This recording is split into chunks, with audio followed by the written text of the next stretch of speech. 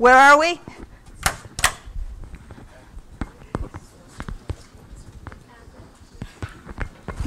Ow. Where are we? Where are we? What place is this? Where are we? That's pretty good. We're in the a time period, a century is good. Oh, I don't want this light on. What place are we in? What is this place? This shrunken place? We've got to get the class management people here. What place is this?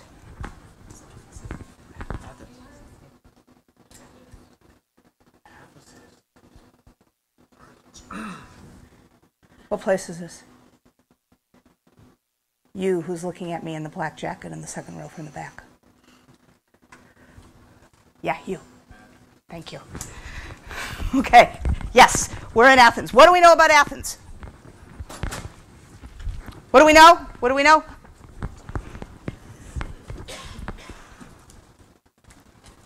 What do we know? For any of it? We've talked about Athens repeatedly. What do we know about Athens? You in the blue, all the way in the back. That's a nice bright color, easy for me to pick on. What do we know?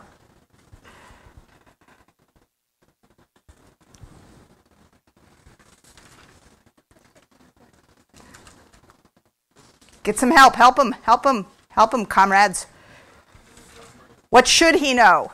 What should he know about Athens? Help him out. What should he know? No.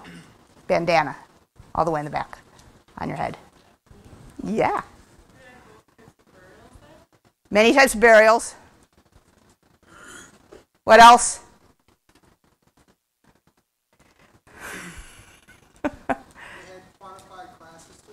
They had quantified class systems, by which you mean? What do you mean quantified? That name that you like to say so much. Would you be referring to Pentacosiomedimnoi?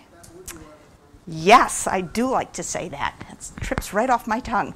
And that would be which class? The highest class. And what other classes are there? Cavalry, the knights. And what's the deal with these classes? How do we even know that they exist in this early period? And by early period, I mean which century? I am looking right at you. 9th and 8th. Very nice. And how do we know that these classes exist in this time period? How do we know? Because of the sorts of finds in the graves. Yes, like the granary pyxis or the horse pyxides. And what do these upper classes engage in addition to lavish burials? What do they engage in? How do they mark themselves? I don't know how they mark themselves, but they make a lot of grain. What happens in conjunction with the graves? You all the way back by the window. That would be you.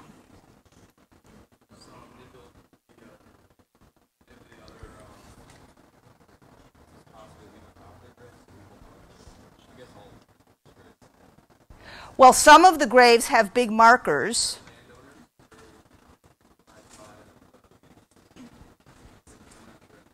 What happens in conjunction with the burials? Here's a clue. Large processions with funeral biers, yes. And what else happens in conjunction with the burials? Funeral. Somebody back there? Come on, you people. This is like the 4th time we've gone over this. Funeral games. Thank you. Did you hear that? You knew that? All right. Those funeral games, we know from our friends, ancient vase painters. We love the ancient vase painters, who illustrated life so adorably. So here from the 6th century, the vase painter Sophilas, how do we know his name? Because he signed the vase. So proud was he of this creation. This was a big, big bowl. It stood on the top of a tall stand. In and of itself, it did not mark a grave.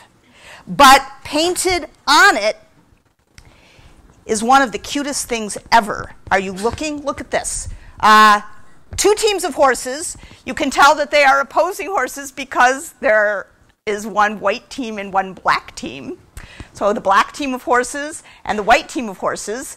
And you have to assume that sadly missing from this, the piece that broke off that we don't have would be the chariots behind the horses. And this is marked, this is labeled Patroclus Atla. And actually, and many of you will appreciate this, it's misspelled. Isn't that the cutest thing ever? It is misspelled. I love that.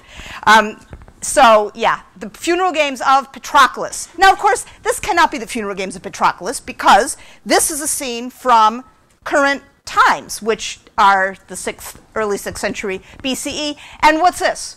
What is this? Yeah, what are these? Yeah, they're spectators. Where are they sitting?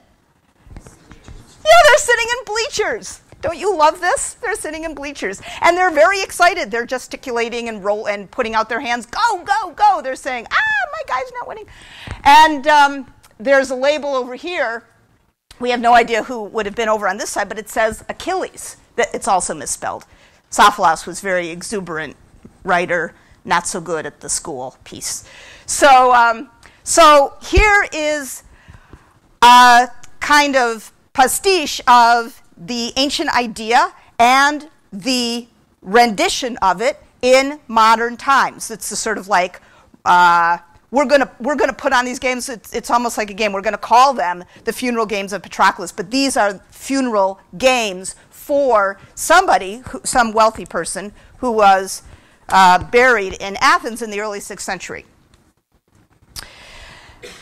Where did the funeral games take place for these aristocrats who were buried in these fancy elaborate graves? Well, they took place in this area north of the Agora, north of the Acropolis, down below the Acropolis, in this big flat area where burials have been found, this area that we call the Agora. Now, what century are we in now? We have just catapulted quickly into the 6th century. We've studied two other places and cultural groups from the 6th century so far.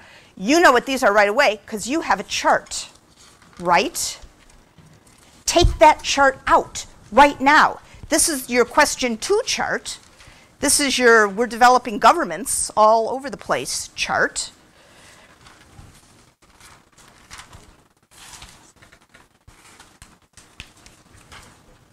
And on the chart in the 6th century, what happens in Italy?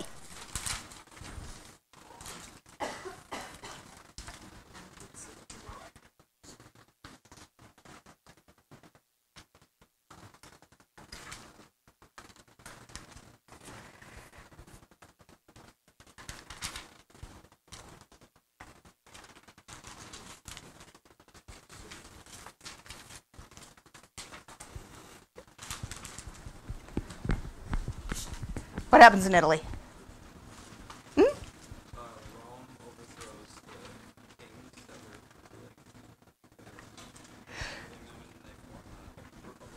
that were The Romans decide that they no longer want to be ruled by kings. The kings are their own kings. I mean, it's not like they're foreign kings. So there's kings, and the kings have a bunch of aristocrats who would advise them, and the Romans collectively decide they no longer want to be ruled by kings, and in the year what? They overthrow the kings and establish a republic. What year? 509. Oh, beautiful. Oh, a beautiful chorus. 509. That was excellent. Okay. So that's in Italy. Meanwhile, in the 6th century in the Near East, what happens? What do we know happens over in the Near East? Who gets to be in charge?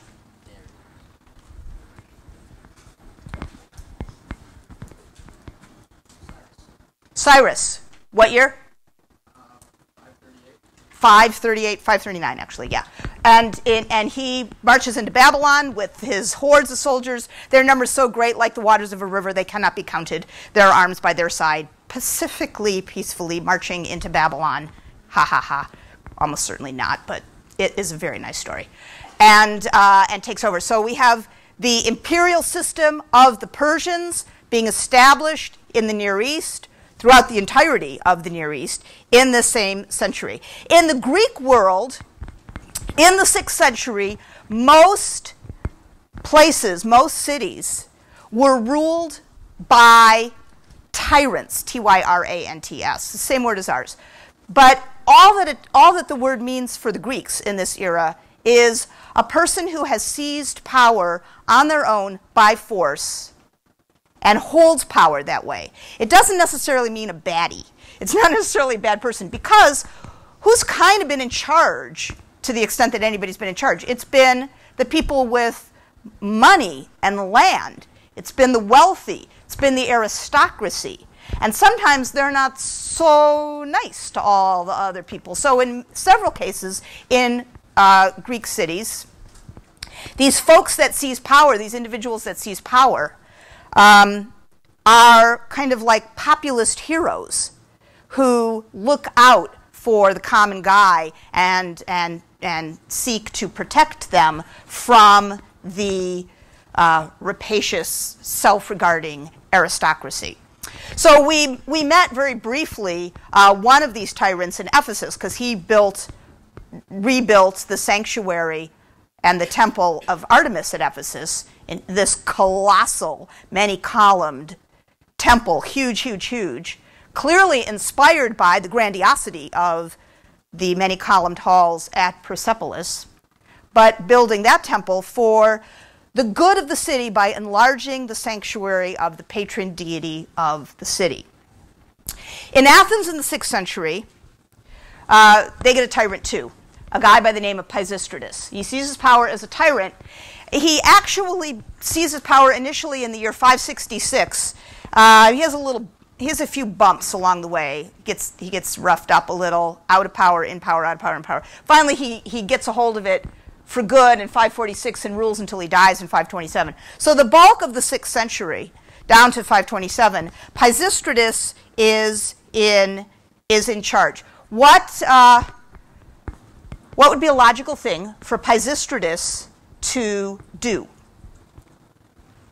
A logical thing for Pisistratus to do. You have 30 seconds to chat and come up with, you're Pisistratus, you've now seized power, you want everybody to know that you're actually a good sort of guy, not one of these typical everything for me aristocrats. What are you going to do? What are you going to do? What are you going to do?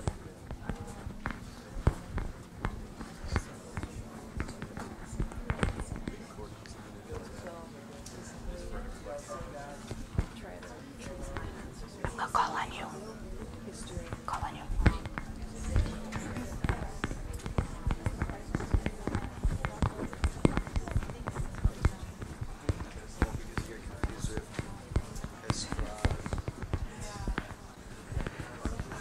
All right. What do you think? Build public buildings. Like what? Like what sort of public buildings? A temple. What a good idea. That's a very good idea. What is the most logical place to build a temple to show that the old, bad, monarchical, aristocratic, palatially based ways are finally gone? Athens quite socially retarded in this. Lots of other people have given up on that a while ago. Yes? On the hill. What's that hill called? That's the Acropolis. Acropolis just means height of the city in Greek. Yes, that is what he does. Good idea. You all get promoted to chief advisor. Yes. Up here on the Acropolis, these foundations here are these foundations here. And they are the foundations of a large temple to Athena, built under the regime, the rule, the tyranny of Pisistratus in sometime in the middle of the 6th century BCE. Building one temple is good. Building 2 temples is even better. And way down here, southeast of the Acropolis, in this open area on the backside of the hill, Pisistratus begins an even larger, more magnificent temple, what would have been, had it been completed in his lifetime, which it wasn't, the largest temple in the Greek world, to the chief cook and bottle washer of the Greek deity pantheon, Zeus. He, the head of everybody on Mount Olympus. So it was a temple to Olympian Zeus, which is called, sorry for the too many vowels, that's Greek for you, Olympion, begun by Pisistratus. It was actually not finished until the Roman era in the 2nd century AD. So let's see, 6th, 5th, 4th, 3rd, 2nd, 1st. So 700 years later. Quite the long building project. You gotta love the classical world. All right. So built a temple to Athena, the patron deity of the city, on the Acropolis. Builds a temple to Olympian Zeus, south of the city. And then, in order to make very clear that the old order of aristocratic behavior will now be tweaked to include more of the people, not only the wealthy people. In the time of Pisistratus, in the year 566, burials in the area of the Agora and the Dipylon, north of the city, these burial areas are, it's prohibited any longer to use them as burial areas. The games, the aristocratic funeral games that had been taking place in these regions where these aristocratic funerals had been going on. So you could imagine bleachers being set up in the area of the Acropolis. And instead, this burial area of the Agora was paved over and turned into a public space. And in this public space, a new kind of games were established. So games continued. But who put them on? No longer aristocrats, now the state. Who are they for? No longer aristocratic funerals, now for everybody. In fact, they were called the All Athens Games, or in Greek, the Pan-Athenaea. And in the year 566, the very first thing he does, the very first year that he manages to seize power, before he loses it briefly, Pisistratus establishes this annual athletic festival called the Pan-Athenaea. And the festival included a huge procession all the way up to the new temple that was on the Acropolis, the Athena temple that Pisistratus had built. And the procession went right through the Agora, the area that had been this burial area. And this road that you see here is the ancient festival parade route of the Pan-Athenaic festival, where the participants wended their way and made their way up to the top of the Acropolis. In conjunction with the parade, there were 100 oxen that were sacrificed on the top of the Acropolis. So that really must have been the site. The cult statue of Athena that stood in the temple that Pisistratus had built was given a new robe. Every year a new robe was woven for this ancient wooden cult statue, and the robe was carried in the procession up to the Acropolis, and then the statue was adorned. The epic stories of the Trojan War were recited for public consumption, and there were athletic events, games for which there were prizes. And many of the games were the sorts of games that were previously put on by aristocratic families in Athens in conjunction with their funerals, with their burials. How do we know about these? Because the prizes for the games were amphoras, large jars with two handles, amphoras filled with olive oil, which was one of Athens' most important cash crops. The city of Athens, even today, Attica is filled with olive trees, and olive oil, which was just as highly sought after in antiquity as it is today, and was even more useful because in addition to using it for cooking, you also used it to slather all over your body when you exercised, and then you scraped it off. And you also used it to light lamps. It was fuel for lamps. So it was very, very important household item in all sorts of ways. And the olive oil was given in jars that were specially decorated for the games. And on the one side of every jar was a depiction of the event in which you won your prize.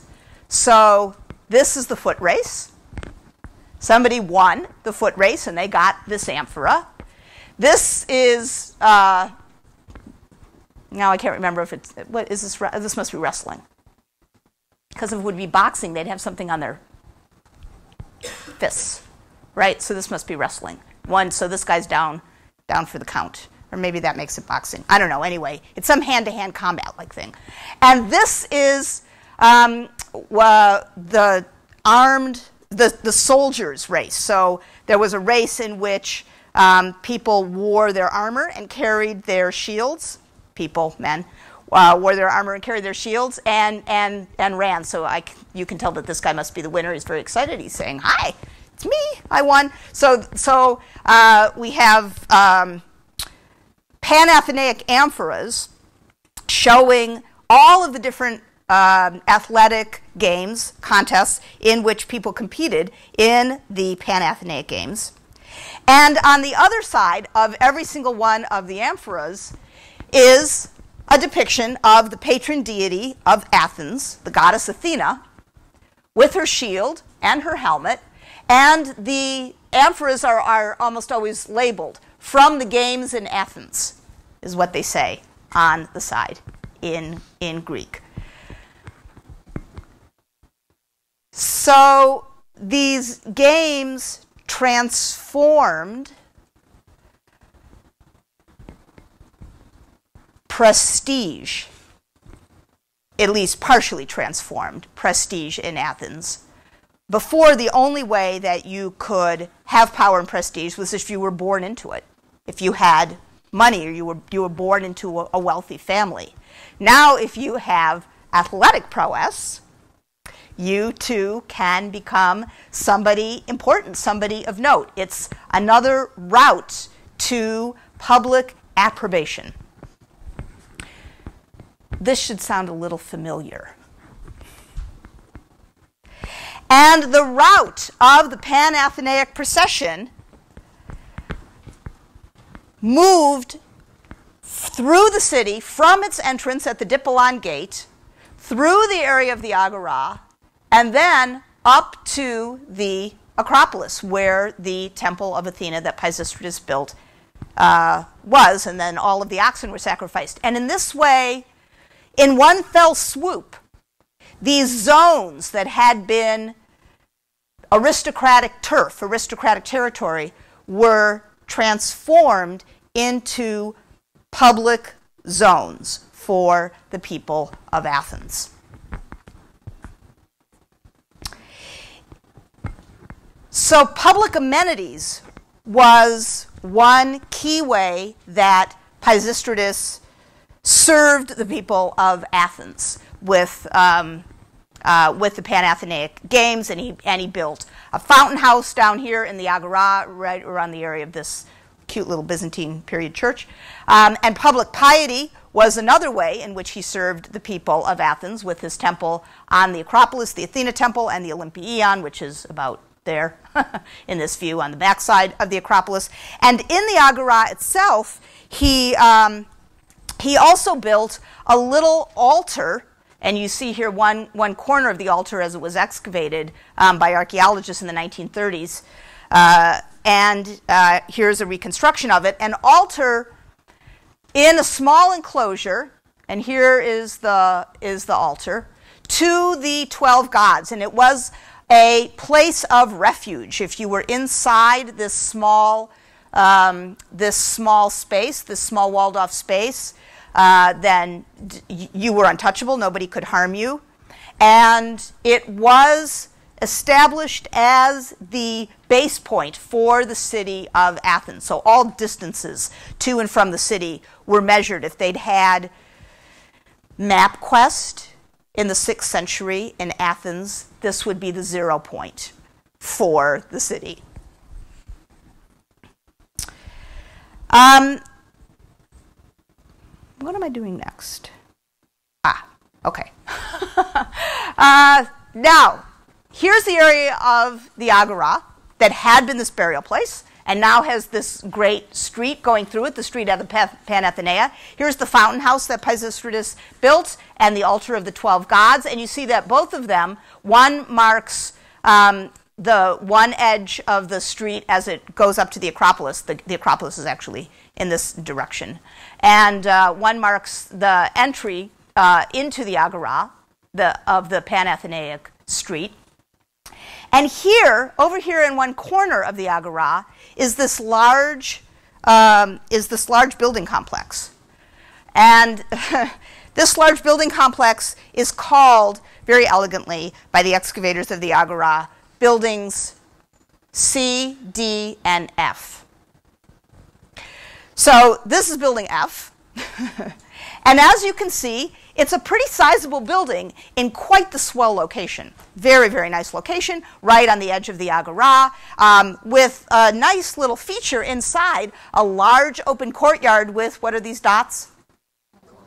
Columns, right. So a big open courtyard with columns decorating the interior, large gathering space, prominent location, super size. So what might you assume this was? Some sort of a palace. What would be another idea?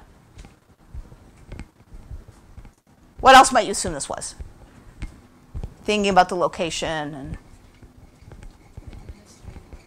possibly something administrative. Uh-oh, I just unplugged somebody. There you go, sweetie. And what would you want to know in order to choose between those things? What would you want to know about, what could archaeology tell you that might help you decide what this was?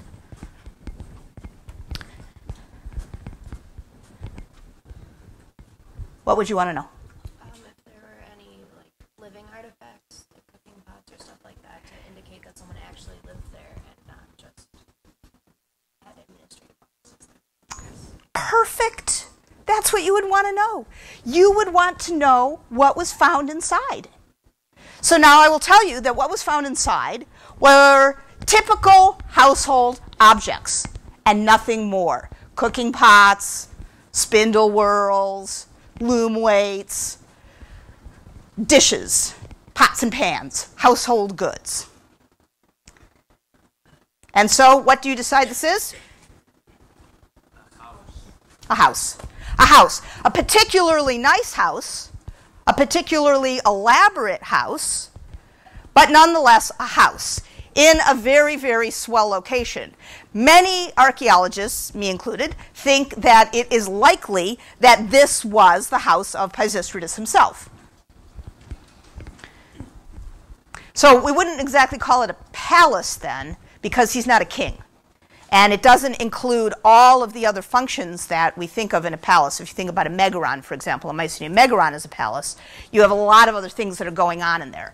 That's not the case here. So this is not even, for example, like Nicoria's Unit 4.1 that was multi-purpose, including with some sacred space inside.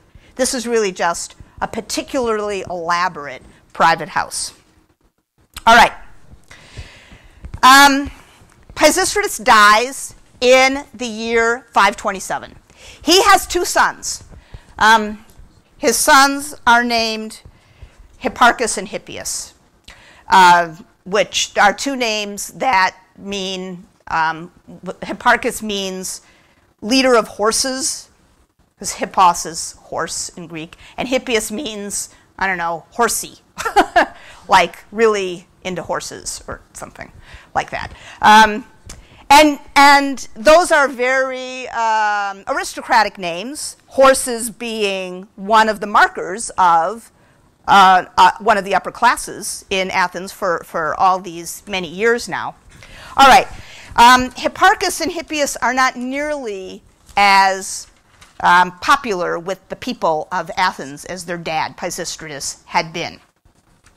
And in the year 514, these two fellows, who you see here in heroic Roman copies of ancient sculptures, these two fellows, who also have names, Harmodius and Aristogeiton, but don't write that down, you don't need to know their names. These two fellows murdered Hipparchus.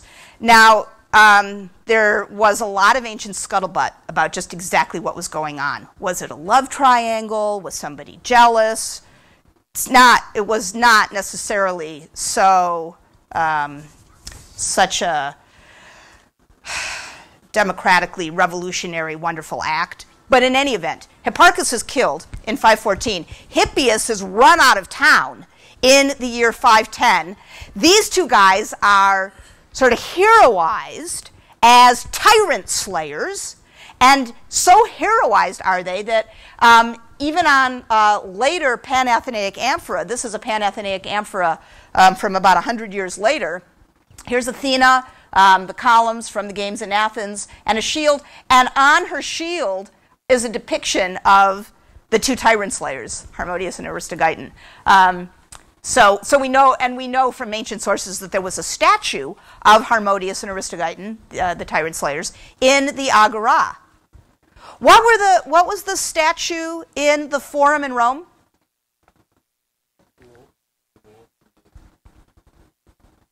What was the statue in the Forum in Rome? What was the statue in the Forum in Rome?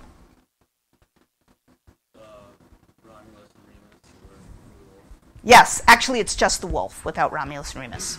Yes, the Capitoline wolf was the statue in Rome. It's very interesting, you know, what people decide to represent themselves by and honor and memorialize. It's very interesting.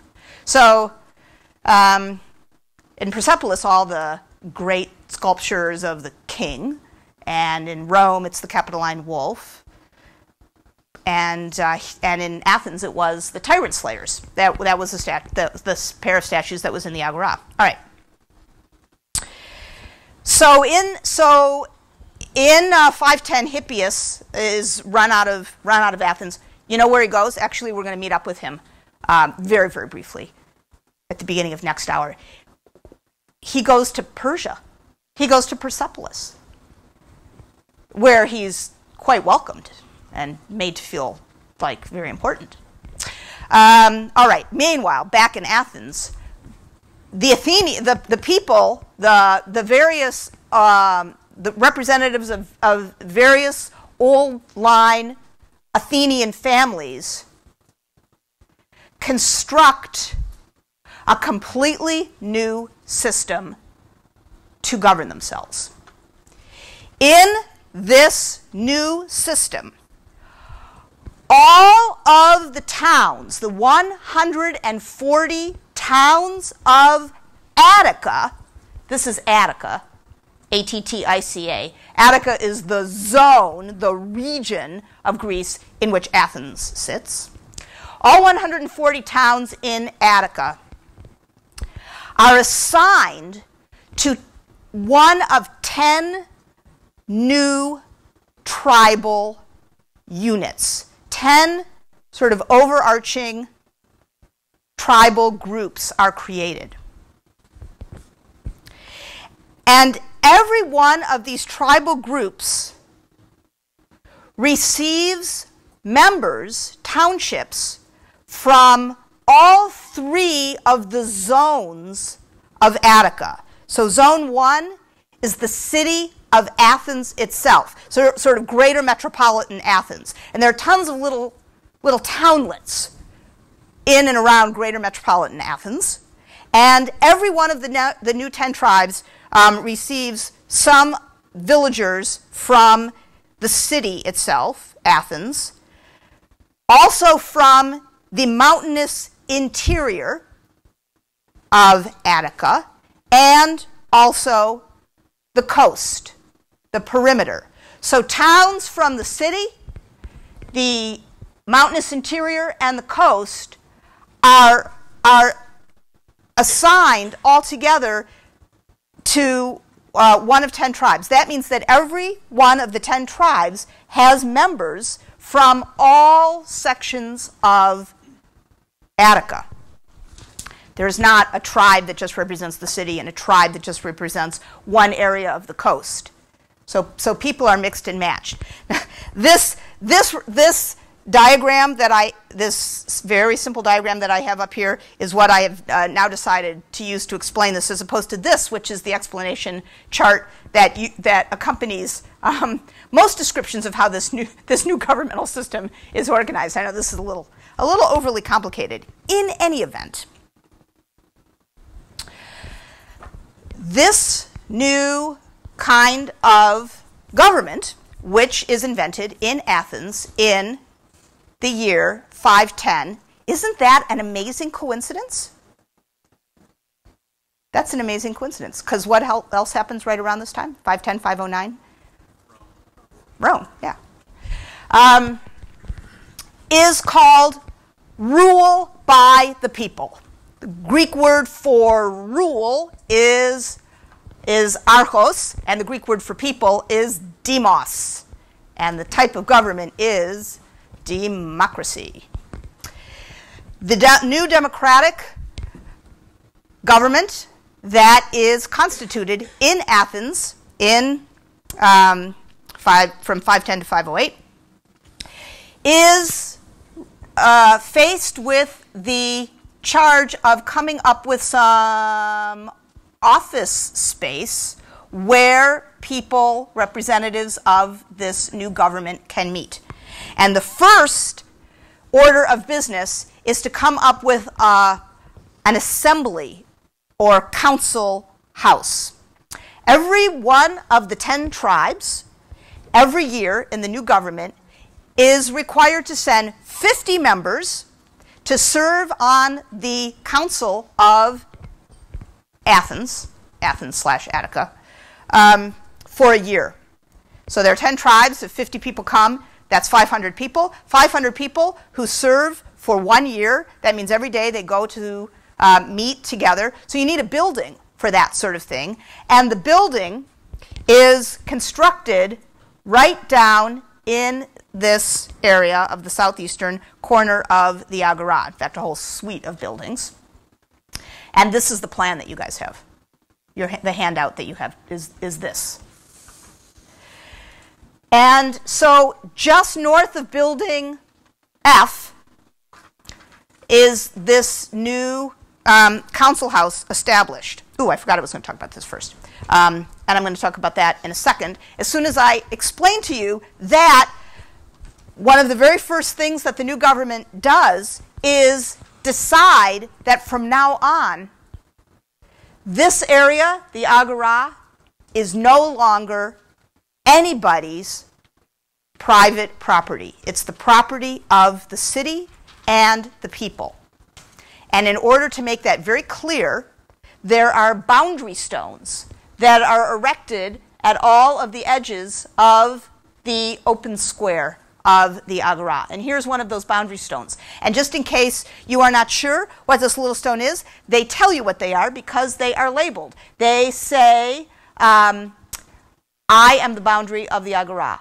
Horos is the boundary. Horos emi tis agoras. I am the boundary of the agora. So inside here, you can't have a house, you can't own property, you can't bury anybody. This is public ground. And then, like I said, just north of Building F, where there had been, who knows what, these two other little structures that nobody knows exactly what they are, this new council house, council in Greek is a boule, B-O-U-L-E, the same word, I think, that's like a round loaf of bread.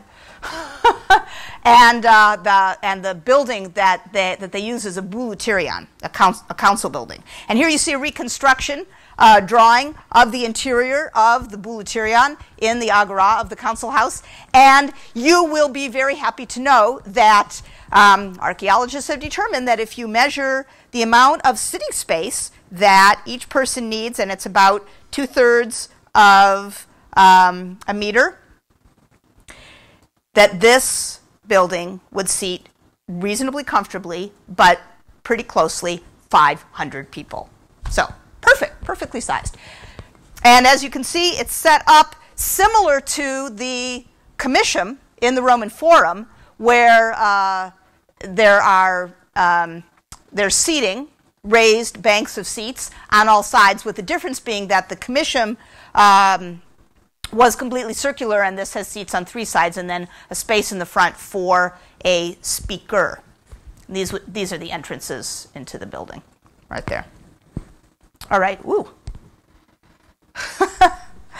Up here at the northern edge of the agora, just opposite the altar of the 12 gods, which had been built by Pisistratus, another structure was discovered by archaeologists working here, a structure that is for one of the new officials that has been put into place in the new democratic constitution. This new official is called the Royal Archon, A-R-C-H-O-N. And his structure, his sort of office, is called the Royal Stoa. A stoa is just a name for a type of building where you have a kind of hall with columns down the middle, and it's open on one side. It's a little bit like a modified strip mall sort of idea, except that there's not individual shops inside. So here you see the footprint of the Royal Stoa as it was excavated, and here a reconstruction, or a plan, and here a reconstruction. Now, take a minute with somebody sitting near you and come up with as many important features as you can think of about this building. Go.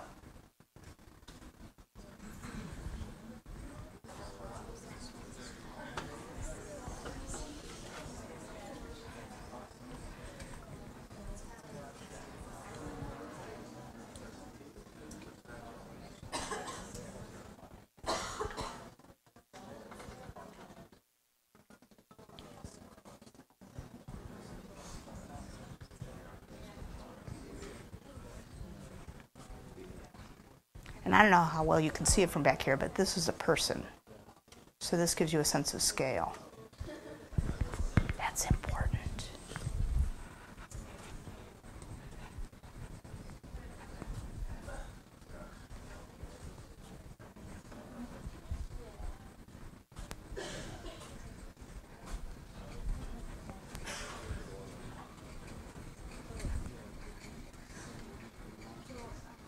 Okay, I'm going to call on your row. We're just going to go right down your row, okay?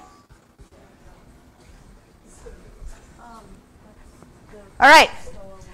Things that you note that are going to help us totally understand and appreciate this building, what's one thing?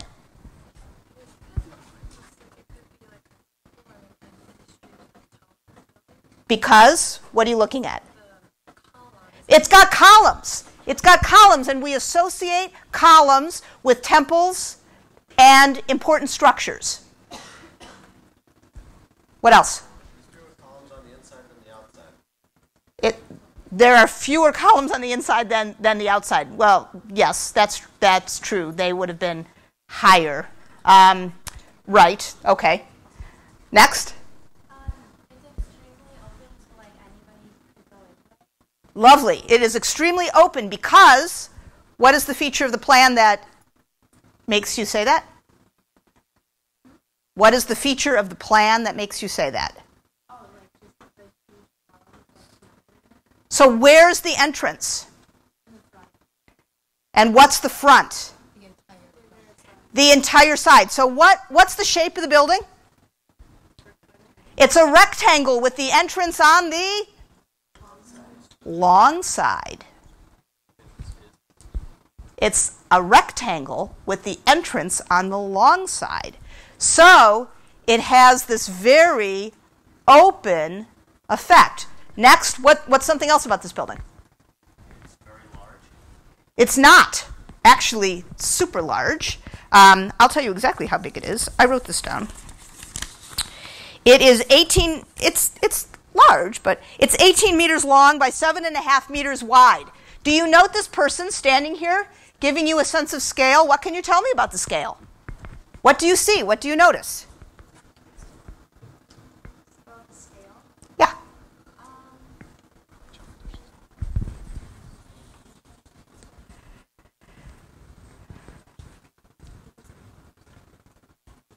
Well, we talked about the columns, and we thought maybe the symmetry might be something to do with it, how like, the architecture like makes it. What would that tell you? It was like a commonplace.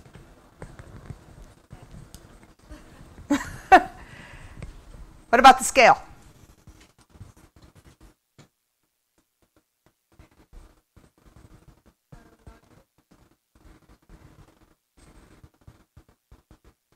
Last time we looked at two buildings with lots and lots of columns. One was at Ephesus, the new temple of Artemis. One was in Persepolis, the Apadana. How tall are the columns in the Apadana?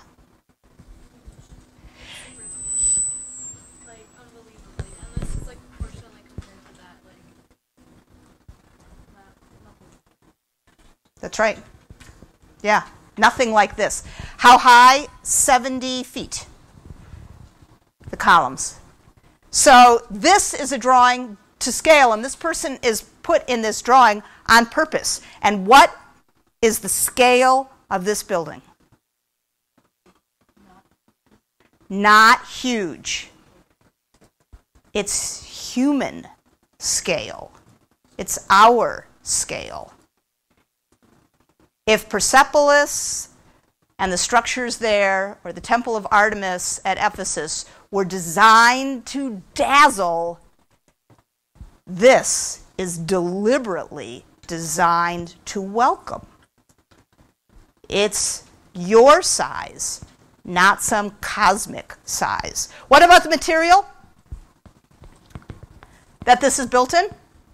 What material is this built in?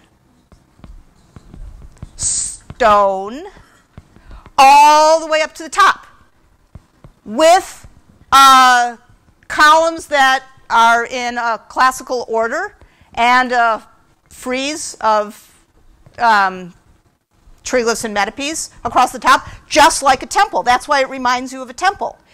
It carries all the markers of impressive sacred architecture put to the use of a brand new governmental office and a brand new government. And the consequence is what? You slog into the Agora from your little town in rural Attica, out in the hills, and you come into the city and see this. What do you think about this new office? What do you think? It's for me. It is. It's accessible. It's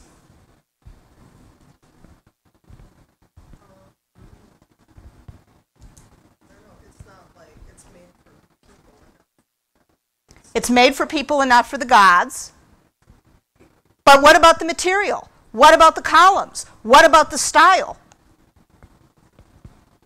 Well, it's made out of stone and it's nicely crafted or nicely built. But it's very high quality, but it's still for the people. So like the people are capable of making something this nice, but it's still for them. But you don't have to say but.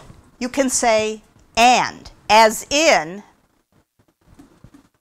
it is for the people and it is just as nice, just as well built, just as adorned with columns and a frieze as a temple. Because a building for the office of this government, which is a human creation here and now, is just as important as a building for the gods up on the Acropolis. Why do banks so often adopt this kind of architecture? What's the message? Stability. What else? So you have two choices where you can put your money. One is a sort of little Quonset hut, and another is something that looks like Northrop Auditorium. Which do you trust?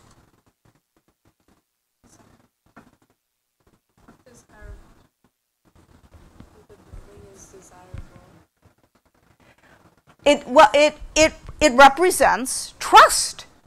You can trust this. This is stable. This is not going anywhere. The setup of the royal stoa is magnified by its location. It is placed in close proximity to, just across the road from, the altar of the 12 gods. What's usually in front of a temple? Altars. Altars are almost always in front of temples. In fact, altars are the main event. The temple is just background. All of the business takes place on the altar. And up here in the corner of this newly established public space, the Agora in Athens, right across from the altar that the late tyrant Pisistratus had built, a new kind of building, temple-like but not a temple, for a new kind of government is erected by the Athenians in the Agora. Well, there is a lot of stuff besides legal business. I mean, council business, government, that takes place in the Agora. Here are some of the finds from the Agora that allow us to know what else went on in this space. There were markets all the time in the Agora. Every single day, people came to buy and sell goods, and the state, the new Athenian state, was interested in everybody getting a fair shake. And in order for that to happen, everybody who sold goods in the Agora had to abide by a consistent set of measures. And in order for that to happen, the state, the government, produced measures for liquid goods and dry goods that everybody had to use, and we have some of them. So this amphora is a liquid measure, and it is labeled demosion, that is public, demos, of the people. And it has the symbol of Athens, which is an owl, because Athena's little guardian bird figure is an owl. And so one of the symbols of Athens is an owl. And here are two dry measures. If anybody here does any cooking or baking, you all know what the point is of a dry measure. A dry measure is like a 1 cup measure. Why does a 1 cup measure? What's the difference between a dry measure and a liquid measure? Why would a dry measure look like this? Do you know? So you can level it off. Very good. That's right. So for all of you bread makers in the audience and cake makers and everything else, this is, don't you know this? You put your 1 cup measure in the bag of flour, and then you want to be able to level it off. You can't, just heap it up, and that's what these are. So they have very specific reinforced level tops so that you can measure beans or figs or grain or whatever. And again, they're labeled as public measure. You might not be able to make it out. This is bronze, and the labeling is punched in, demos, O-S, right there. There were law courts in the Agora. This structure right down here is a law court, the Heliaia. And where you have law courts, you have lawyers. And where you have lawyers, you have a lot of talk. And where you have a lot of talk, you kind of want to know how to curtail that. And the Athenians came up with something that would ensure that your lawyer and your lawyer would each get the same amount of time to make their case. And that device was a water clock. And here is how it worked. Here's the pot. And you see that it's got a spigot right down here at the bottom, a water clock clepsydra. And a second pot was put below, and when it was your lawyer's turn to speak, the main clepsydra was filled with water, and then the spigot was opened. This happens to be a 6-minute water clock, this one. There are different sizes for different lengths of speeches.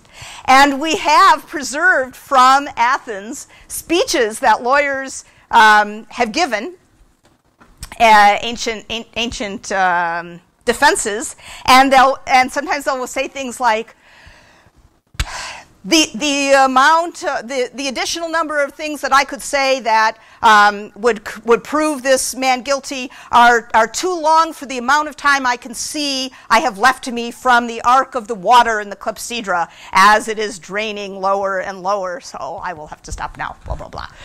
So lawyers would be able to tell from the strength and the arc of the water as it came through how much time they had. If you have law, you have trials. And if you have trials, you have juries. And if you have juries, you need to vote. This is a ballot box. It's actually the ends of 2 pipes that were turned on end and used to make a ballot box. And ballots were actually found inside. And there are 2 kinds of ballots. Kinds with solid stems and kinds with hollow stems. As a member of the jury, when you would enter the courtroom, you were given 2 ballots. And the stems are such that, as you can see, you could put your fingers around the stems, and so nobody could see which ballot in particular you had in your right hand or your left hand. And you would listen to the lawyers, and they would make their speeches, and then you would decide, and you would walk out, and as you walked out, you would drop a ballot in the ballot box. If you thought the story was solid, you would drop a solid ballot in. But if you thought the story had a few holes in it, you would drop one of these in, and then the ballots could be counted up. Ballot box. You know, yes, sir. How do you know which ballots is what? How do we know? Yeah. We know because we have plays and speeches from Athens, and they refer to ballots and make comments about things like this. So the comment about his story was full of holes, I put the hollow-stemmed ballot in our comments, and then finding the actual ones that correlate with that, tell us that that's not just a manner of speaking, but actually relates to something specific. I have to say that I just can't stand the idea of touchscreen voting. I think in 2,000 years, people are going to think we stopped being a real democracy in this country. If all they have is the archaeology, they'll find all these voting machines and ballots and all the paraphernalia that shows the creakiness and immediacy and individual human interaction with government. And then it's all going to disappear. They're not going to have any of it anymore. I just think that's terrible. Terrible. I hope that doesn't happen. Yes? Except for in the future, if they have computers and they have that information stored on computers, they can always go back. You think in 2,000 years any of these computers are going to be working and anybody's going to be able to read any of this stuff? No, but the data will be there. Oh, maybe. I don't know. I'd go for a clay tablet. The information is always going to be there. Oh, brother, you got to study some archaeology. The amount of information that goes missing. Oh, man. All right. This is the coolest artifact from the Agora. Are you ready? This is how you pick a jury. This is a jury-picking machine. It's called a clariterion. This is just one fragment. These are some of the objects that go with it. They are little bronze, I'm going to explain this to you. They're little bronze kind of tickets. Every citizen of Athens had one of these issued. It's like a dog tag. It has your name, your father's name, not you because you're not a citizen because you're female, but all you guys. Your name, your father's name, and your deme, your township, where you came from. And the other item that you need for the jury picking machine are little balls. They look like marbles. There are black ones and there are white ones. All right, here's how it worked. First of all, there were trials going on all the time in the Agora. And the key thing with the trial is that the jury has to be not rigged. It has to be completely unbiased. And in order to ensure that, you want a pretty large jury, and you want to pick the members of the jury at the last minute. So you don't know whether you're going to be picked in the jury. All right. So if you're in the Agora and there's going to be a trial, all citizens were required to then go over to the area where there was going to be a trial and take their little dog tag and drop it in. There were the jury machines, and there were baskets in front of the jury picking machines. You see that there are 1, 2, 3, 4, 5, 10 columns. Each column is for a tribe. You would put your dog tag in the basket in front of whichever column corresponds with your tribe. When it's time to pick the jury, somebody would take the basket with all the tribal dog tags and stick the tags one after another in slots down the rows. Then somebody would take these black and white balls, these little marble balls, and drop them down the shaft. And then at the bottom, a little crank was pulled, and a ball would come out. So you couldn't tell whether it was going to be a black ball or a white ball. If it was a white ball, that ball controlled the top row of dog tags. So if it was a white ball, everybody in the top row, one person from each of those 10 tribes, would be selected and they would have to go in for jury duty. If it was a black ball, they would all be sent away. They could go do their shopping or whatever, and then the crank would be turned again, and the next row, and so on and so forth. White or black would, each turn of the crank would select 10 jurors, one from every tribe. But it was very random. We wouldn't be able to know. And then and there, the jury would be selected, and everybody would go in to hear the lawyers talk and to cast their ballots and make their case. So this is the Agora, and it is the government center and more of the city of Athens? What are all the things that we know from the buildings and the finds that went on in the Agora? What are all the things we know? Yeah, what happened there? What happened there? What's something that went on in the Agora?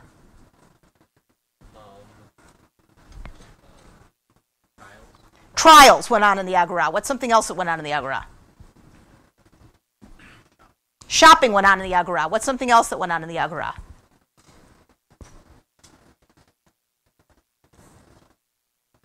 What goes on in the Bouleuterion?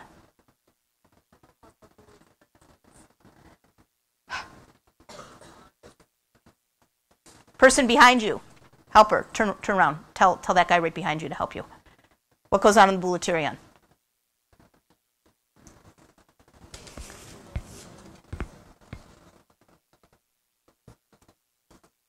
What goes on in the Bouleuterion? It is. So what goes on there? What else? What goes on in the council house? What are those folks doing all year long? 50 tribal members from each, 50 members from each tribe, 500 people altogether. Legislating. Legislating. What else goes on in the Agora?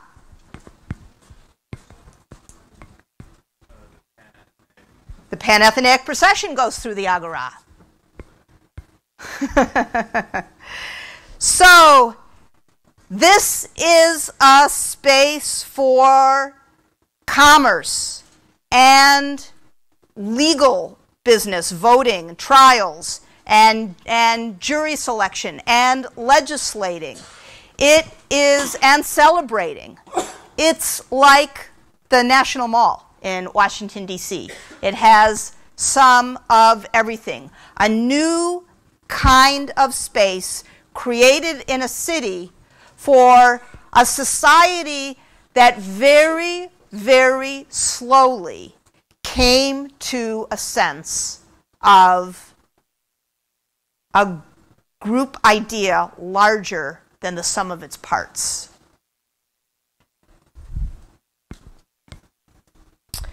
One last thing, just in case, I hate to leave people thinking, there's never, ever been a society as perfect and wonderful as Athens in the later 6th and the 5th century.